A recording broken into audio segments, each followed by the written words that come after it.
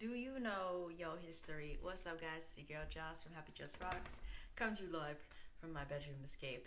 And your history today is special day, right? In honoration of Martin Luther King's birthday. Man, like I remember when I was a kid, like he was. I remember studying him in class. Like he was very that profound.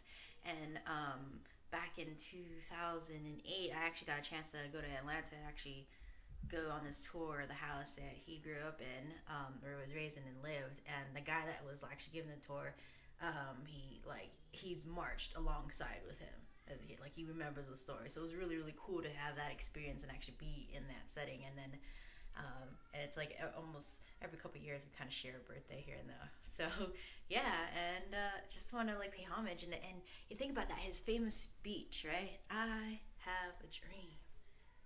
And back then, like I think of how crazy social media has gone in now, like where a simple text tweet or whatever, Facebook video, YouTube video can just go viral. And back then they didn't have that, you know what I mean? It was all like pretty much people amongst people and like whatever, people were more involved. And I feel like I look at society now, it's like who do we have as leaders, as remarkable and strong and powerful and who carried a voice and who was just like that? I haven't seen anybody recently, you know what I mean?